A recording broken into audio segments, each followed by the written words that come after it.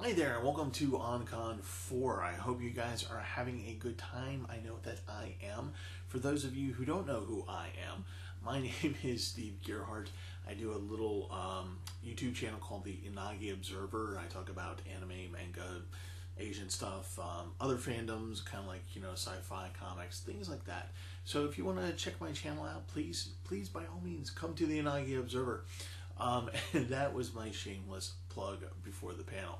Speaking of which, what is this panel? Today's panel is, or at least this one, is going to be about history that you can find in anime. Now, there's a ton of history that you can find in anime, and so I'm only going to focus on about 3 particular subjects, and I'm going to talk about them here in a moment. But before I do, just a couple things. First of all, unfortunately, I can't really show any video because this is YouTube, and if I put something accidentally that's not, I don't have license to show, we might shut down OnCon by accidentally, and we don't want that. So there's not going to be any video.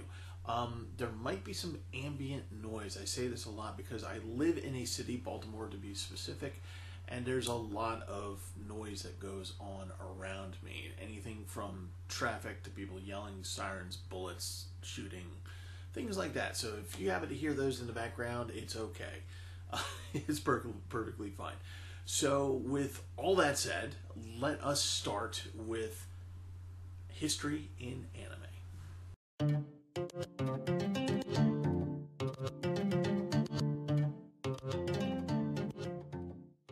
So for this segment, I want to talk about Summer Wars. I loved Summer Wars. That was a really great movie. On first glance, it seems like a rom-com. It's shy boy has pretty classmate. Pretty classmate needs his help. Takes him home, and then he finds out that the help is actually him pretending to be a boyfriend/fiance to satisfy the desires of the grandmother, who wants to make sure that her granddaughter is marrying a proper gentleman or man. And so that's on first glance, that's what the story is. But as you watch the movie, as you get into it, you come to discover that there's a lot of history, and it shapes the story. It shapes the narrative. The first sense of that he's coming into history is when he's going up the ramp to his classmate's house, and he's kind of expecting, just a normal Japanese suburban house, and he was walking up this huge ramp and gets there, and he finds that he's standing in front of a gate of a castle, a garrison gate, like as in this big huge thing, walls, door that it's so heavy that you kind of have to really kind of push it open. So he's standing there, and he's just like, oh, wait a minute. Is my classmate rich? So he's trying to figure this out. And as they go in, of course, it's traditional Japanese castle. Very beautiful, koi ponds, gardens, the whole 9 yards. You get inside the actual castle itself, and there is many, many rooms, many hallways, interior gardens, and things like that. So he's making his way, following her, trying to not get lost. And as they're going through, he gets a really good idea of how historic this place is, because there is a good scene that lasts probably about 3 or 4 seconds where you see a suit of armor, 2 naganatas, and swords. And he's walking past it, and this is when he starts to realize, I'm in a place of history. I'm in a place that has lineage. So when he finally meets the grandmother, he's freaking out because he's discovering that, yeah, it's a place of lineage, all right. It's a major clan. So he realizes that he's in the Januchi clan, kind of historical base of power. This has been their fortress that's been in their family for, not just generations, but centuries. So he's kind of freaking out, and he doesn't know what to do. Now, the rest of the movie plays off of the clan structure and their history, the clans of Januchi clan's history. Obviously, the Januchi clan does not exist. It is played off of a real clan called the Sanada clan. I'll get into that in a moment. But a lot of the events that happen and how the plot progresses is mirrored in the history of the Januchi clan, which is based in real history. So one of my favorite characters in this movie is is a guy who actually talks about the history, and when he talks about the history, he's actually talking about the Sonata clan, but of course he's calling it his clan, the Janucci clan. And he's, like I said, one of my favorite characters, and he's also very loud. He's a fisherman, and he's an uncle in this very large clan, and I just like to call him Uncle Mustache. Okay, so now we get the guy who gives us the history of the clan, but what is a clan and why is that important? Why is that important to Summer Wars? So let's talk about what clan structure is. In Summer Wars, we are treated to a family dinner. Grandmother sits at the head of the table. So many members of the Janucci clan are there. Kenji's there, sitting there, pretending that he's the fiancé. And you see and hear and meet the cousins, the brothers, the sisters, the daughters, the granddaughters, the grandkids. All these people, part of the Janucci clan, eating dinner, having a wonderful time. It's a warm moment. It's a solid moment. You see the solidarity in terms of family. And when you think of it that way, then you understand the concept of clan in that sense, in the familial sense. And that the power all drives from the grandmother. Everyone takes direction from her. She's given respect. And then as things progress, as the story progresses, we learn what it actually means to be a clan. Because in the sense of history, clan doesn't necessarily mean family. It does in that it's a ruling family. But there's a far more rules and obligations that you have to follow. In other words, you've come to discover that Janucci clan not only is a strong family unit, but they have strong ties to the community, and there's certain obligations that they have to the community and that the community has to the Janucci family. And that's the whole point of a clan structure. So how did clans come about, and why is this important? So clans in Japan have existed for centuries, okay? And they go back before there was an emperor, and they go back before there were, multiple kings and queens ruling various parts of Japan. It goes back to primitive days. So the idea, the concept of a clan goes way back. Now, what we're going to talk about in terms of the style of the Janucci clan in Summer Wars, we're going to talk about it starting as the imperial type of clan, because that's actually what we're focusing on. And basically, it's power sharing. Clan structure is power sharing, and it's power sharing between a group of people and the emperor and the imperial court. So what happens is that the emperor looks around and he'll see a group of people, and these people live in a specific area and they do these specific things in this area, and there's a ruling family or a group of people who are connected somehow, usually by blood, that are taking care of things. And so the emperor decides we're going to give these people a clan name. By giving the group a clan name, it makes them part of the imperial court. And in that way, they have power and status.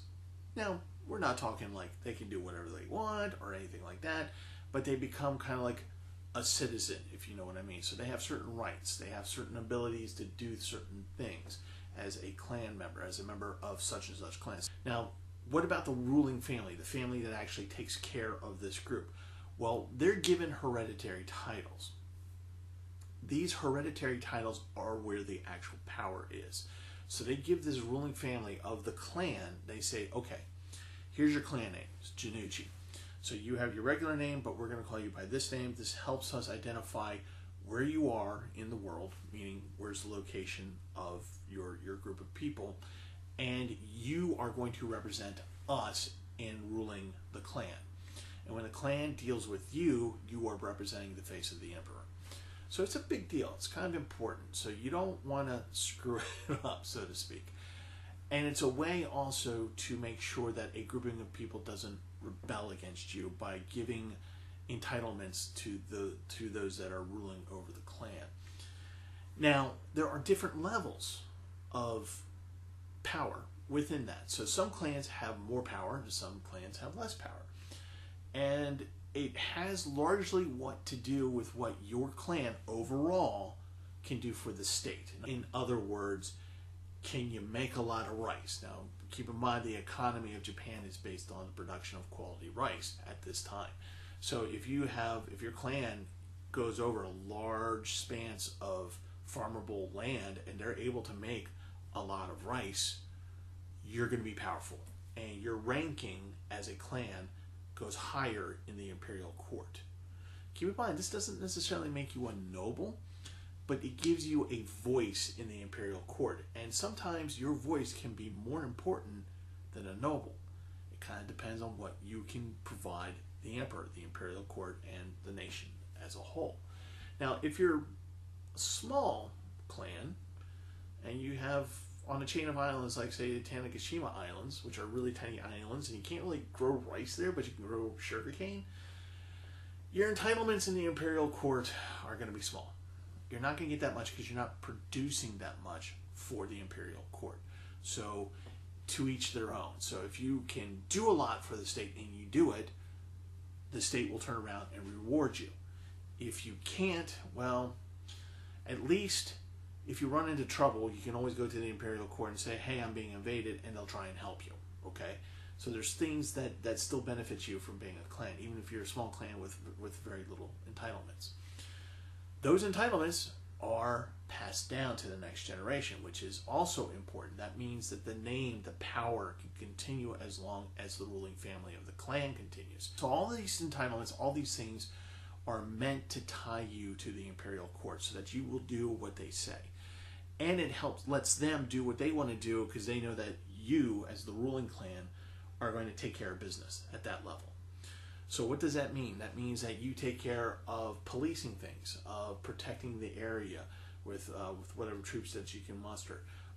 It means making sure that if natural disasters happen, that you have a quick response, that you keep your people healthy, you keep the cogs going. Is basically what they're asking you to do, and in response, they give you a name and entitlement. So that's basically clan structure. So the Jinochi clan, when you see them mobilize in later on in the movie, as they do their part, doing what they're supposed to do as leaders of the clan, you come to realize that as grandma is mobilizing people, that they're pretty far high up on the food chain. So if you know Summer Wars, you know that the bad thing happens. And the bad thing that happens is that basically the internet is taken over by Love Machine. For those of you who haven't seen it, yes, that is the villain's name, Love Machine.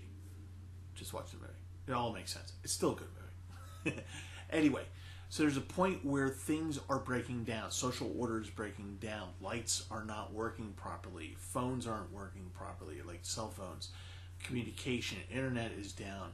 Fake phone calls, fake calls for help, false alarms. All these things are happening, and they're kind of really disrupting the world, right? And Japan in particular. And so as things are kind of like society is sort of falling apart and people are identifying what's happening, that's when grandmother springs into action. And as the leader of the clan, of the Jinochi clan, she puts the clan to work, okay?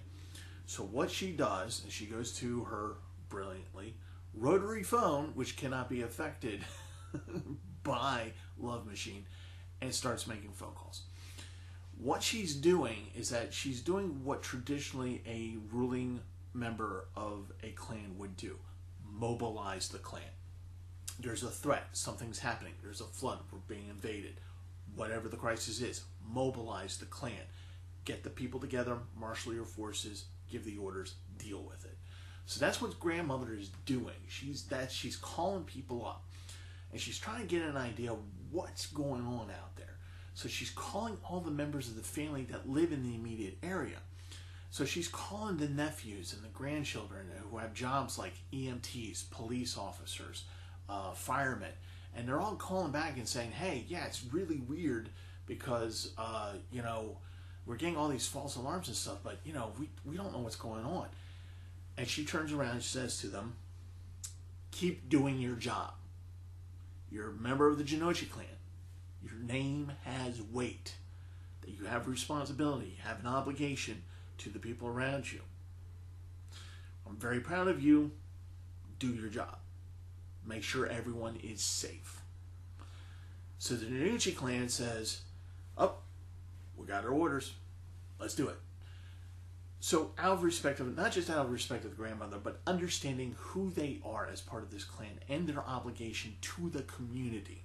This is why they do what they do. So it's this great moment where you see all these different members of the Nnuchi clan who can do things, who can impact things, are out there and they're doing it. They're tired, they're exhausted, but they keep going because grandmother, the ruling member of the clan, says, we got to protect what's ours. So that's what a traditional ruling clan member would do. Protect their community.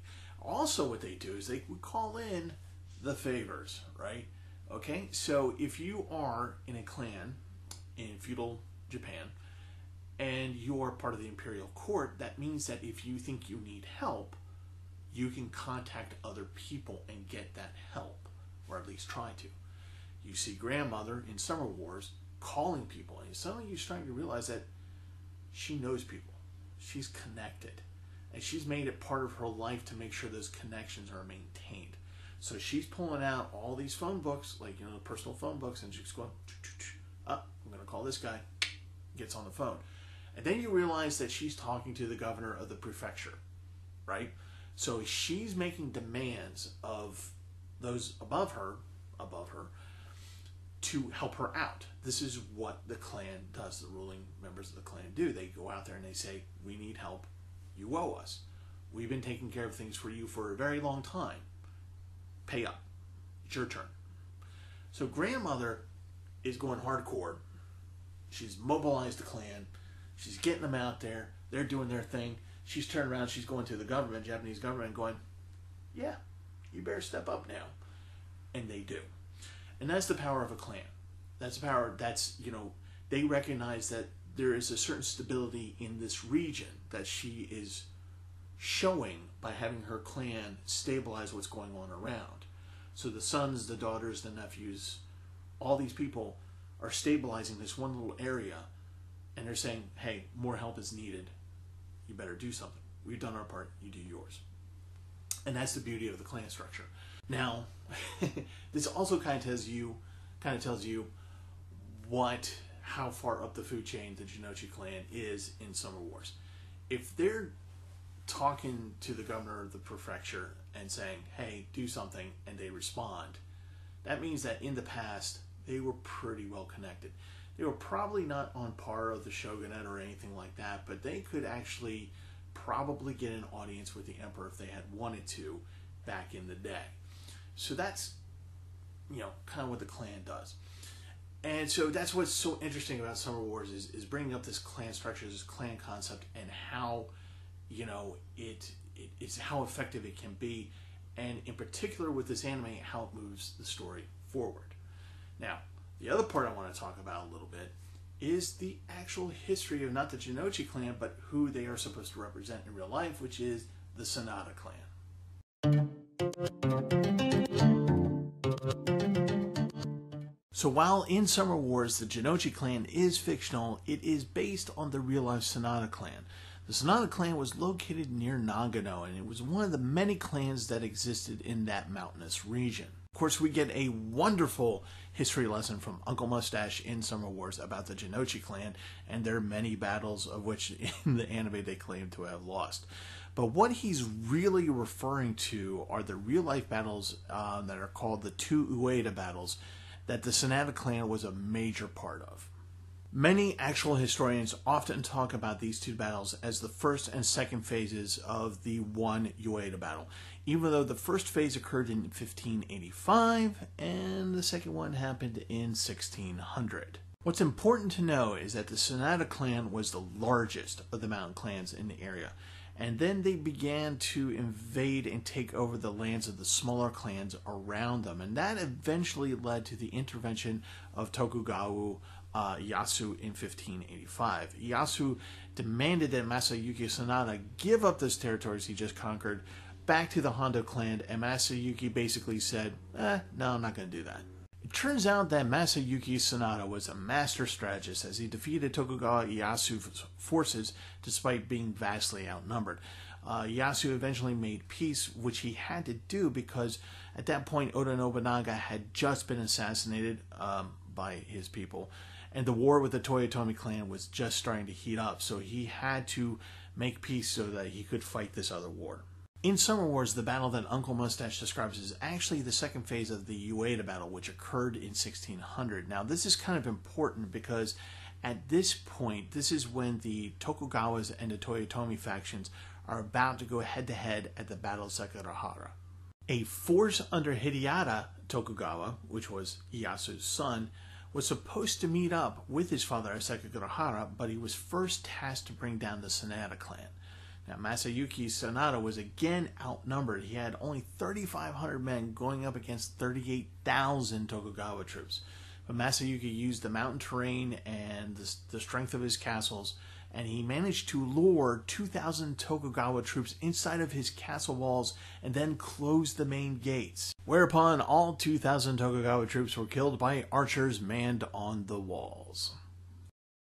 So at this point, Hidetada Tokugawa really wanted to take over this castle and take out Masayuki Sanada. But his advisor said, you know, look, it's only like 3,500 of them. We've got about 36,000 now. This ain't worth it. We got to be over at Sekigahara so we can support your father in the big battle. So let's go. And Hidetada said, nope, we're going to try and take the castle. And after a couple days, he did give up in trying to take the castle. Sanada held firm. They held the castle, held the lands. And Hidetada Tokugawa would go on to the Battle of Sekigahara and miss the battle. He never fought in that battle. But the Tokugawa still won, which meant that the control of Japan underwent the Tokugawa regime. So, did Masayuki Sanada and his sons die because they were in rebellion? The answer is no. Masayuki did something even more brilliant. And what he did was this. He and one of his sons stayed behind and fought at the castle. He sent his nephew and another son to fight for Tokugawa Ieyasu at the Battle of Sekigahara. So no matter who won, at least the hereditary titles and the clan titles would still be maintained. So that was kind of brilliant. This isn't brought up in Summer Wars when Uncle Mustache describes the battles of the Jinochi clan, but just want to throw out that it was kind of brilliant. So anyway, that is the history of Summer Wars. In this segment, we're going to talk about the island of Dejima, or the concept of the island of Dejima, which is basically a way for a government or the people in power to deal with people that they don't want, really, or kind of dislike, but they don't have any real solution as to what to do with them, so they just take the whole population and they plop them on this piece of land and say, that's your home, we'll figure this out later, and just stay there and just don't touch us, okay? Just please, just stay there. So that's kind of the idea of Dejima, both in anime and in real life. It's a band-aid solution to a problem that has no real good answer to it. And so before we get into the actual historical Dejima, let's talk about Dejima that occurs in anime. There's a lot of anime out there that has the concept of Dejima, but there's only a few anime that actually use the physical idea of Dejima. So let's talk about a couple of those. We can see the physical island of Dejima in anime like Ghost in the Shell. It's a place the Japanese government in the anime created by reclaiming land and creating a smaller city connected only by a long controlled highway to place the refugees that they felt somewhat responsible for from the previous World War. The Japanese government did not have a solution in which to deal with this population, so on this island, they continued to exist. Dejima itself is brought up in many other anime as the actual island itself, the actual historical island. Notably, in Samurai Champloo, there are samurai come across a Dutchman who is wandering around the city of Nagasaki illegally, and the reason why this is illegal is because foreigners, Gaijin, cannot leave Dejima except for certain times of the year, or if called for by local Japanese lords. In Ghost in the Shell, the island is large enough to be a small city, a very small city, and in Samurai Champloo, its size is not really referenced but considered large enough for a number of Gaijin to live on. Now, here's a historical picture of just how large Dejima had appeared to be in real history. which is to say it was not very big at all. Okay, to talk about Dejima, first we have to talk about the Portuguese. Now, the Portuguese were initially very good explorers. Prince Henry, the Navigator, he created the nautical sciences with which their ships to travel around the world and explore and find new places to set up new markets, because the Portuguese wanted to be economic masters of the world. They weren't, they knew they weren't big enough to actually take land and control it, but they knew that they could have a very large and powerful economic empire. So that's what they did. They went out and they explored stuff, but so did the Spaniards. And they were about to come to heads and come to blows, and the Pope stepped in and said, okay, Spain, you get the west, Portugal, you get the east, don't bump into each other. So the Portuguese went east. And they just basically followed the coastline. So they went around Africa, went around India, they went around the Southeast Asian peninsula there, Vietnam, Thailand, Bangladesh, all those places, and they wound up in China. They did a little bit of trade with Korea, but China was their big trading partner in the Far East. So they set up they went into the South Pacific a little bit, and they made a port in Papua New Guinea, and that's where for the Far East operations, that's primarily where they operated out of. So they did a lot of trade between the East and themselves, and so they were a major player. And because they did trade in China a lot, they knew that Japan existed. They came across Japanese merchants. So there was trade going on before the Portuguese actually went to Japan. Now, the Portuguese knew that Japan wasn't very keen on non-Asian foreigners, even at that time. They allowed the Chinese to come onto the Japanese mainland, but only by permission, and it was really hard for white Europeans to be able to do that. So the Portuguese at first had no interest in setting up a port there. But that all changed in 1543 at the islands of Tanegashima. Now, here's what happened. There was a ship that was supposed to go from Papua New Guinea to China to do the spice trade route, right? So they went into the South Pacific, and a storm happened, and the ship got blown off course, and the mast was broken, and they wound up in the Tanegashima Islands. The Tanegashima Islands are southeast of the main Japanese islands. There's a very small grouping of islands. There's a very small population there. The clan is very small. They don't really grow rice, but they grow sugar. So here are these Portuguese that land there in 1543. And they come across the Japanese, and they're a little bit nervous because they've heard the stories that the Japanese are just like, oh, white devils, kill them. So that was a thing, unfortunately. And so instead, they brought out their matchlocks and did a weapons display, which impressed the clan ruler, Tanegashima, Lord Tanegashima. And a trade got set up. They said, okay, we'll let you be here. We'll trade you for some food and, find you a suitable tree to make a new mast out of. And, we want you off the island as soon as possible. But, we actually like those matchlocks. So can we trade for a couple of those? Now, like I said, Tanegashima grew sugar, not really rice. Rice is what fuels the economy for Japan at this time. So sugar doesn't really mean much in the Japanese economy. However, to the Portuguese, sugar is, wow, this is great. This is like a gold mine, because you can process sugar into many other things to create many other products. So this is a big deal. So the trade happens.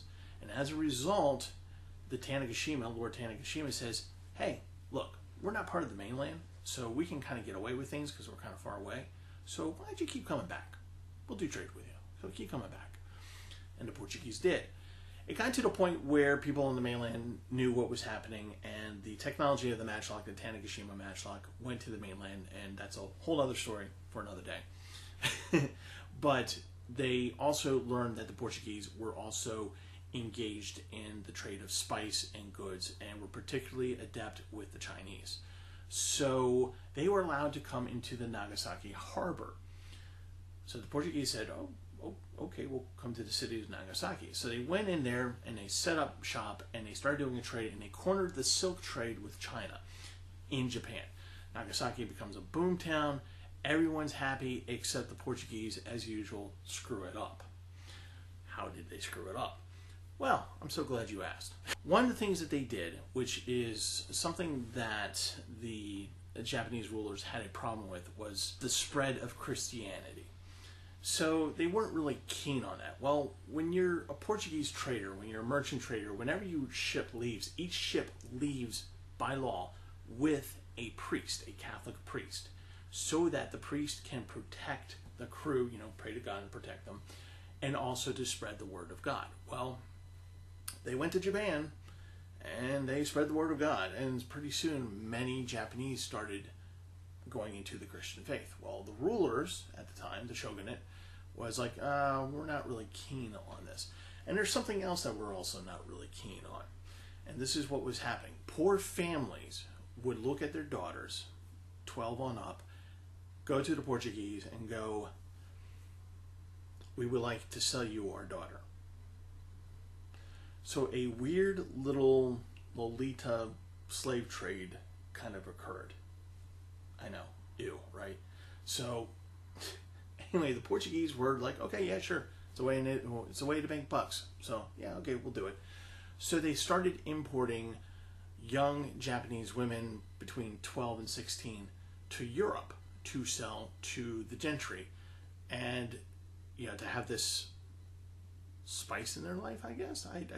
We're not going to go too far into what they were going to do with these young ladies, but nevertheless, it's an evil thing and it's an evil trade, and the shogunate did not like that as well, which meant they had to do something, and so Dejima was the answer they came up with. All right, so because the Portuguese screwed everything up, the local rulers and the shogunate said, okay, we're going to have to really restrict foreigners here in Japan. Now, up to this point, they would allow foreigners, like people like the Dutch and the Portuguese, to come and set up ports, and they would restrict them usually within the boundaries of the town or cities that they set up in. Now, for the Chinese, it's a little bit different. They were able to travel the country a little bit more than the white Europeans. The white Europeans pretty much had to stay where they were at. The Chinese could go out a little bit into the suburbs, but pretty much they had to stay in the city as well. But they had free run of the city. In other words, they could actually go anywhere inside the city. Same thing as the white Europeans. So the Dutch made a major port over in Harada, and the Portuguese were in the fantastic harbor of Nagasaki, which did far more business than the harbor in Harada did. But because the Portuguese were going against the wishes of the shogunate and aggressively trying to convert anybody that they could come across, as well as then buying the daughters of those people and then selling them to people back home, the shogunate said, okay, we're going to have to restrict you further. So not only were the Portuguese restricted in their towns, they were taken from other towns and put into Nagasaki. Then they said, okay, that's still not good enough, so we're going to build you, the Portuguese, a special little island, and we're going to put all of you on this little island, and we're going to keep you there. And we're going to do the same thing to the Dutch. The Chinese, we don't have a problem with. So they create Dejima. Now, the physical location of Dejima was originally a peninsula just on the inside of the mouth of a major canal in the city that emptied out into the bay, or into the harbor. And so they said, okay, this is where you're going to be now, and you cannot leave this peninsula. As a matter of fact, what we're going to do is we're actually going to go to the base of the peninsula and dig it out so that you are truly an island and you cannot leave it because we don't want you on this side. So they started construction in doing that. Now, what happened is that the Portuguese got worse, and the Dutch were upright citizens. They didn't do the same things as the Portuguese did. They didn't really try to convert people. They didn't sell sex slaves, that kind of thing. But the Portuguese doubled down and they kept doing it. So what happened was that in 1634, the construction of the island was finished, and they had enough with the Portuguese, and they said, you guys, get out. And they kicked the Portuguese out of the country. They looked at the Dutch, and in the Harada harbor, the Dutch were having a bad time economically. They just weren't making any money. And they said, you know what? Why don't you come into Nagasaki? We'll put you on Dejima. You can't leave the island except under these rules. And, hopefully things will be better because you're not doing the same things as the Portuguese did. And the Dutch said, thank you, thank you, thank you. And they left and moved to Dejima. Now, the other thing that happened later on in 1634 is very important. Once the Dutch were ensconced on Dejima, that meant that the only European presence was there. And the only European presence that could happen was in Nagasaki Harbor on Dejima Island. The Chinese, again, they were fine with. White Europeans, not so much. So, what did they do? They ushered in the practice of sakoku, which is isolation from the rest of the world. So the curtain came down, and that was it. And the only way you could trade with Japan, if you were a European, was through Dejima. The Dutch moved to Dejima. Now, there were several Dutch companies at Harada, but because Dejima was so small, they could only consolidate, and they made one company, and its name I cannot pronounce, so we're going to call it by its letters and call it VOC. So the Dutch VOC Trading Company was created, and that was basically the company that oversaw all European trade that went through Dejima. So the Dutch had a really good, prosperous time of it. So while they were making money, though, they had to live on this island, this little Dejima island, man-made island. So what was life like on that island? Well, like I said, it's small, like 2 acres small. That's how big it was. So only about 20 Dutchmen at a time were allowed to live there. And so they had barracks and homes to house them. They also had the warehouses for the ships that were coming and going from Europe to Nagasaki and later to China. And they also had room and barracks for the 50 Japanese personnel who served as interpreters or people who were watching the Dutchmen to make sure that they didn't do anything like the Portuguese would do, which is spread Christianity and or young girl slave trafficking, because, that's just an ew thing, and who really wants that to happen? So anyway, so it's a very small island. It's only about 2 acres. It's separated from the mainland by having a canal dug through the peninsula, creating the island. And there is a bridge that goes across the water, and there's a gate on the island side, the Dutch side. So Japanese could come to the bridge. They could even go onto the bridge, but they couldn't go onto Dejima without permission. The Dutchmen on Dejima could not leave the island under specific circumstances. So they were pretty much there 24/7 almost the entire time of the year. So it gets cramped. It's not the best living quarters, because think about it, it's 2 acres of land for about 70 people, and there's really not much you can do if a ship isn't there, right? So that's kind of how life is on Dejima. They made a lot of money, but they were bored a lot of the time, which worried the traders in Nagasaki, and they said, well, why don't we just, make things nice and easy for them?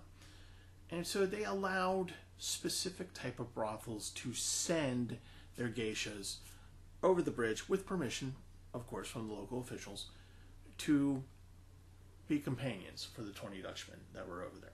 So yes, that was an actual thing to keep them happy, to make sure that the trade kept going, because this was the only place in Japan that you could legally do any trade with anyone that was non-Japanese, particularly with Western Europeans. The ships that came, they were not allowed to carry weapons. They were not allowed to, beyond self-defense, kind of like cannon, but they weren't allowed to trade weapons. They weren't allowed to have books brought to shore. You could bring it onto Dejima, but they weren't allowed to leave Dejima. So the Japanese, every ship that came through, the Japanese would go, okay, hang on, and they would go on board, and they would inspect the entire ship, make sure nothing weird was going on, allow the trade to happen, inspect the ship again, then allow the ship to go. So that was basically life on Dejima. It was very routine. In about the 200 years or so existence of Dejima, the island, about 600 or so ships made it from European countries to there to trade. Now that doesn't sound like a lot over 200 years, but keep in mind that we're talking about sail technology and the fact that the Japanese were very controlling about what came in and out of their country. So that happened for a couple hundred years until the Americans showed up and just opened up the entire country and made Dejima obsolete. We're going to wrap up this Dejima segment with the Americans coming in 1853 and opening up Japan to the world through passive-aggressive treaty making and making sure that Japan trades with all the rest of the world, Western European, Chinese, Koreans, whomever wants to trade.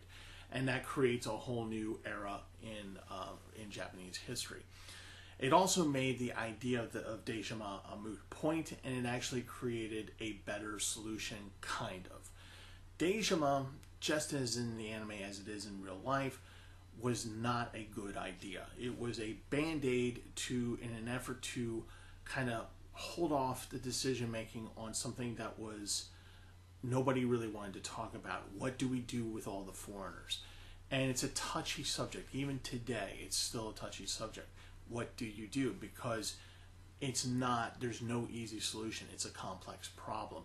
And Dejima, unfortunately, was a simple solution that could not last forever. So that is Dejima in a nutshell. The Warring States period. A time where the Empire of Japan fell to internal strife and greed, bloodshed and violence. A time of constant war and chaos. And the setting of the ever-popular anime known as Inuyasha. So, for those of you who have lived under a rock and probably don't know what the premise of the anime is, let me just recap it for you real quick. So, a descendant of a shrine priestess falls into a well. The well is magical. The well takes her to the Sengoku period, or the Warring States period. There, she meets a dog demon named Inuyasha. Okay? So they pal together and they're fighting against this devil guy warlock thing called Naraku. And in doing so, they come across the Shikan Jewel, which is accidentally destroyed by the descendant of the Shrine Priestess named Kagome.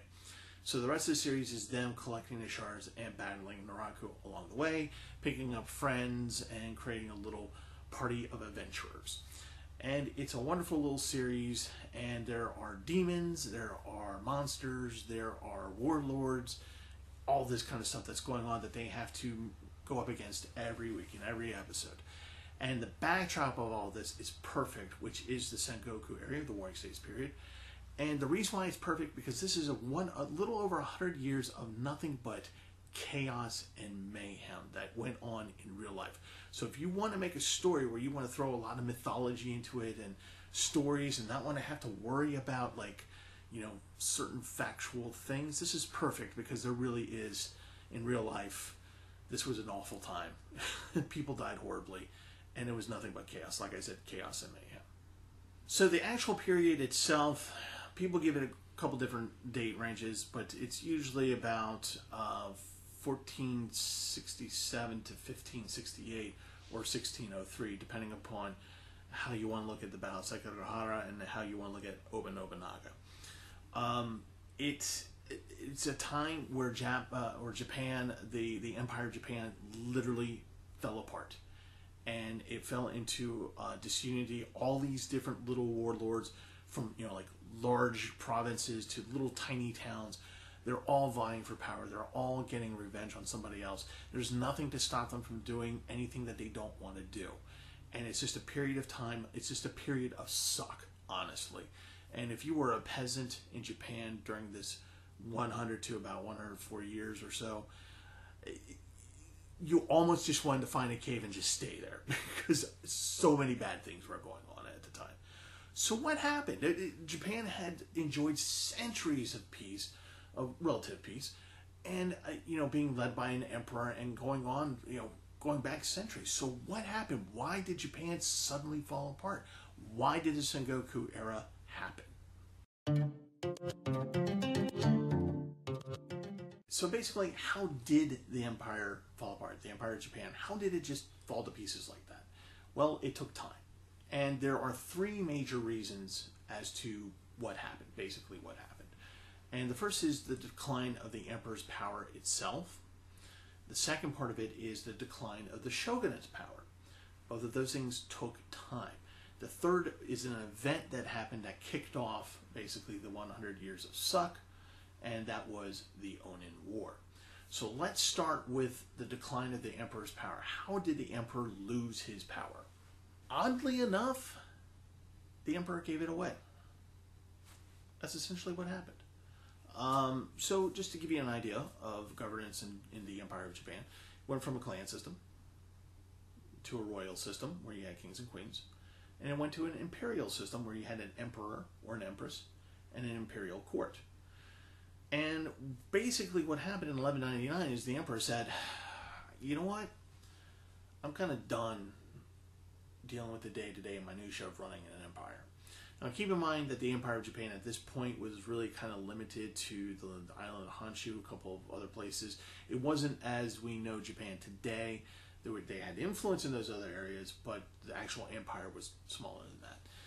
But still, the empire went on for a good many centuries. There wasn't that much civil strife, internal conflicts.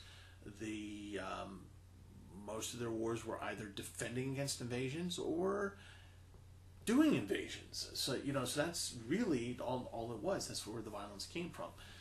So in 1199, the emperor thought, well, things are going really well. Basically, things are fine. The vassal system is running. For those of you who want to know what the vassal system is, it's basically, you're the emperor, then you tell the next person down, the next level, you say, okay, these are my orders. Those persons take those lords go to the next level of lords. They go to the next level, and they keep going down the chain to the guy who might run a small town on the other side of the island. So basically, it's a trickle down theory of power, and it seemed to work all right. Now, when the emperor decided that he wasn't going to do the minutia of day-to-day governance with the imperial court, he decided that he was going to give up that power to someone whom he thought was responsible, someone who would take it seriously, who would run the day-to-day, be okay with doing the day-to-day, and being able to communicate and go out and make the orders necessary to do what the emperor wanted. Now, this doesn't mean that the emperor stopped having power over life and death, or things, or create edicts and say, this is what I want the country to do, this is the direction I want the country going. No, he still had those kind of powers. It was just the kind of the day-to-day kind of law and order type stuff that he wanted to give up. And so that's what the shogun was created for. So this emperor created a shogunate. And the very first shogunate occurred in 1199, and the emperor said, here you go, here are all these powers. And of course, who does he give it to? Well, he gives it to the person who's best able to communicate to the vassals and to all the military that belongs to his vassals, and that is his best military leader. So this emperor in 1199 created the first military dictatorship in Japan by voluntarily giving up his own power to another person. So let's talk about that. So in 1199, the emperor gives up his power to a guy named Yoritomo. He is the best guy in their military, in the Japanese military. He's the head of the military, and he proclaims him as the first shogunate. Yoritomo is from Kamakura, so it becomes the Kamakura shogunate. And from then on, there's only 3 shogunates that go on, the last one being the Ashikaga shogunate, which we'll get to in a moment. So after the emperor relinquishes all of his power to this guy Yoritomo takes charge, and he runs the day-to-day happenings of the Empire of Japan. So things go pretty well for a while. The shogunate seems to work. The shogunate system seems to work. There's law and order. Again, there's not that much civil strife. There's, every now and again there's a rebellion, but, it doesn't last long, and it's dealt with pretty quickly. And again, they're either invading or defending from invasions. That's pretty much it. So it goes on for a very long time. Now, the deal about a shogunate is just like the clan system in that it's hereditary. So the next person who is born, the next male heir that is born, gets the title of the shogunate. So Yoritomo gives it to his son gives it to his son. You get the idea. So when the Kamakura shogunate is unable to produce heirs, the emperor at that time steps in and says, who's the next best capable military leader that I can do this for? And he picks someone, and that person is appointed by the emperor, and then that person creates the new shogunate, and then it starts over again. The hereditary goes on from son to son to son to son. Things go swimmingly. Nothing bad happens. The shogunate is pretty much in tight control until the Ashikaga shogunate. Now, meanwhile, while this is happening, like I said, the emperor pretty much gives up his power. Now, at this point, you're probably asking, so why doesn't the shogunate just take over and become emperor? Well, here's the reason.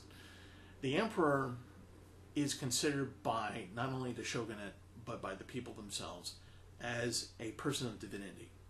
Not necessarily a god themselves, but basically of gods. So they believe that, and the shogunate believes that as well. So you're not really going to want to anger the gods by killing one of their own and taking their place, right? So there's that.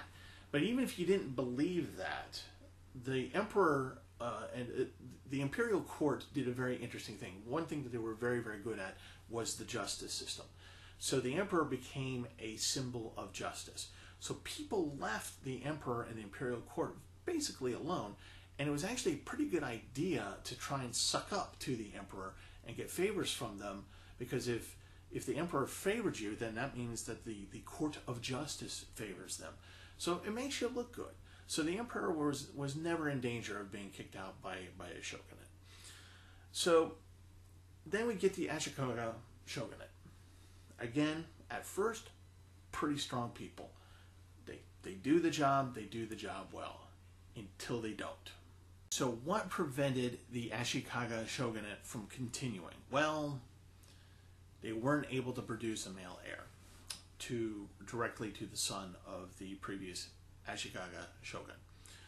So you would say, okay, well, isn't the emperor supposed to step in and say, okay, we're going to appoint the new heir?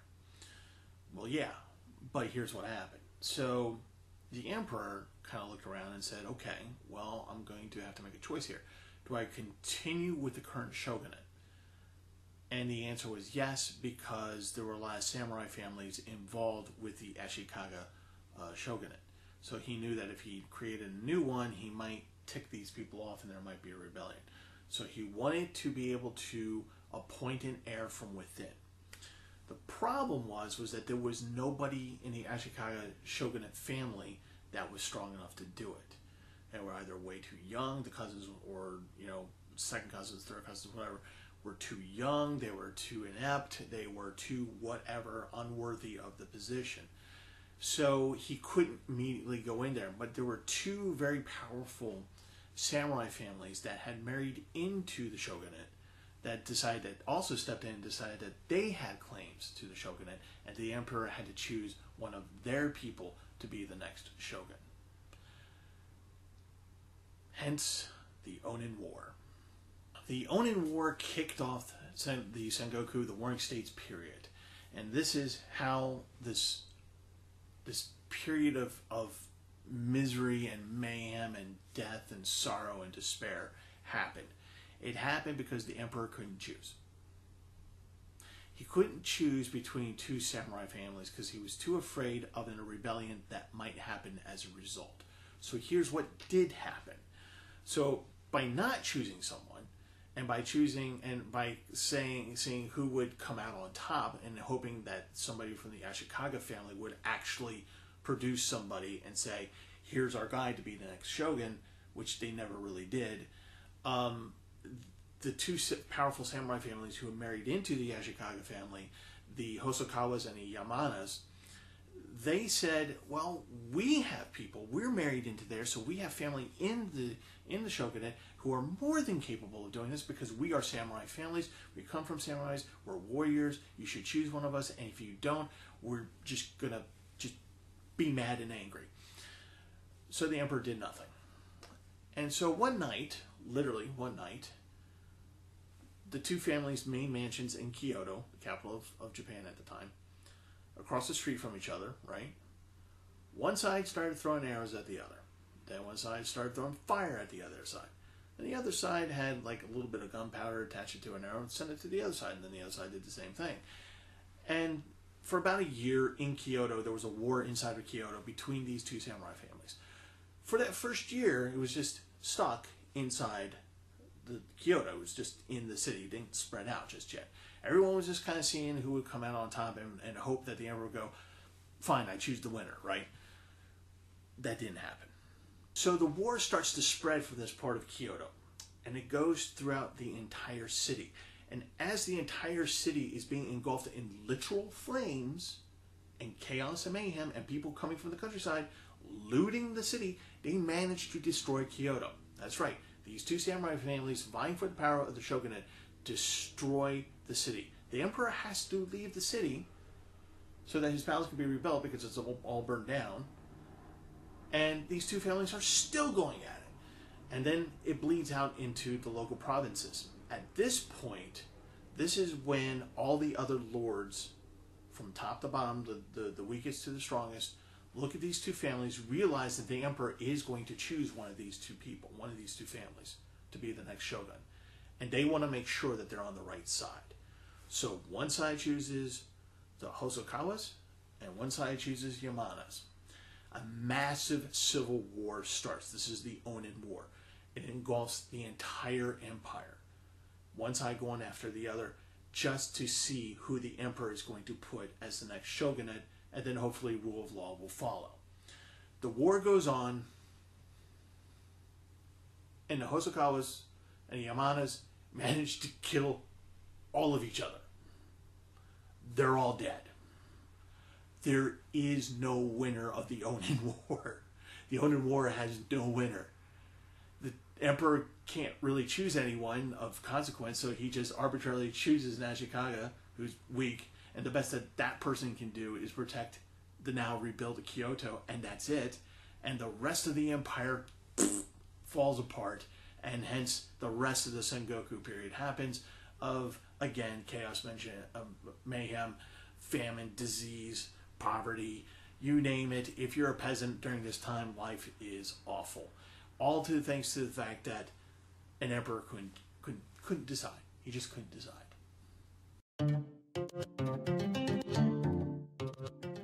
Now, as I've been describing, that life during the Sengoku period, the Warring States period, is full of mayhem and chaos and misery.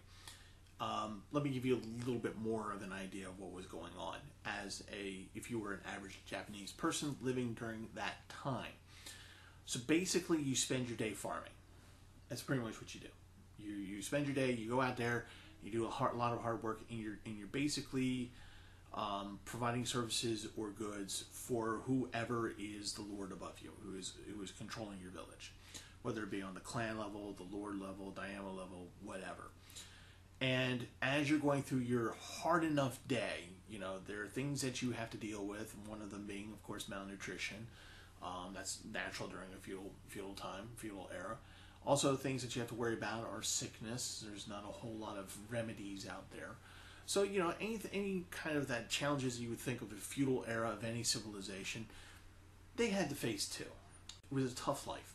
And that's during the good times. When the Sengoku period happened, you had to deal with the normal life, which was hard enough. And then you had to deal with things like bandits. Small armies of bandits, usually 40 to 150. These guys just come to your village, take all your rice, and they go, sucks to be you, and they ride off. The tax collector from your lord comes in and goes, where's your rice? And you say, well, the bandits stole it. And they go, well, you better come up with something or else you're going to be punished. You had to deal with that. And then if that wasn't bad enough, then what would happen is that more often than not, there would be a war happening, or there will be a battle going on the next ridge, which means that it'll probably hit your village, and people kind of don't care about your village or you, so they're probably going to, you stand a pretty good chance of having your home and all your possessions being burnt to the ground or stolen. You have a good chance of your wife or daughter being raped, so you get to deal with those things. And on top of all that, some of the more physically able men would then be chosen by certain samurai. Samurai would come down and they would ride in and they go, bring out all the men of the village. Let's see here, there's about 50 of you, 40 of you look like you're good enough to hold a spear. You're coming with us. So you're immediately drafted. You're given a piece of cloth or a hat that denotes which lord you happen to be fighting for that day. They give you a spear. They give you rudimentary training with that spear so you can be stabby with it. and then off to battle you go, and you hope to God that you live. That's the average day of a Japanese person in the Warring States period. So, things are bleak. And then, of course, there's famine. There's shortages. There's, poverty and taxation, and just everything is piling on top of each other, and there just doesn't seem to be any end of it in sight. So for basically what amounts to 2 generations of Japanese people had to endure a time of such suck that they were just willing just to go, you know what? I'm going over to the cliff. See ya, bye.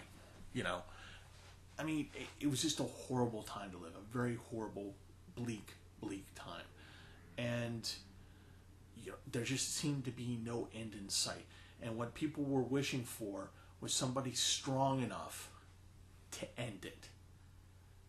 It took a little over 100 years, but it did end.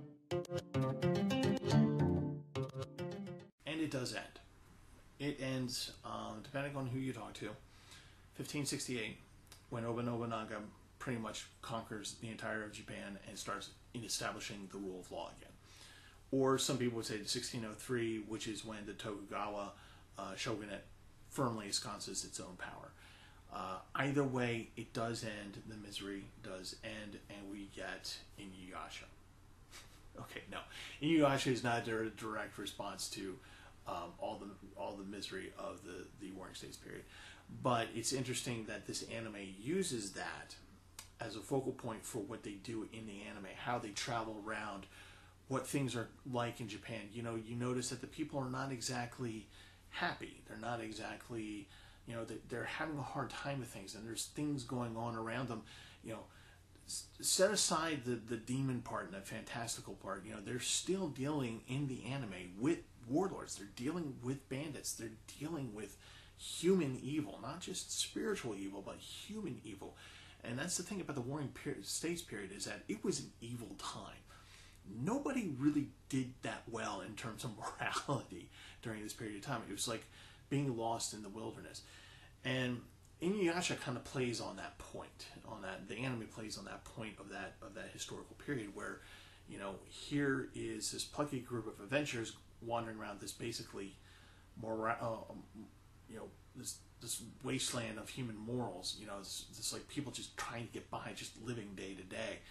And it's, you see the characters kind of being grateful for that campfire, kind of being grateful for that weak soup, because after a while they discover that, life is tough, life is hard, especially during the Warring States period, where any day really could be your last day. So this is another great use of history in anime, I feel. And while Inuyasha is upbeat and it can be funny and things like that, I think it makes good use of the historical period. So before I wrap this panel up, I know I'm probably going to get this question at some point, but I think Inuyasha, based on the canon of the anime and the movies, I think that it takes place in the time period of 1543 and 1547. There's a couple other people out there who did the math, and we all kind of come up within the same area, give or take a few years, maybe. I don't know. That's my best guess. So if that's a question that you have, there you go.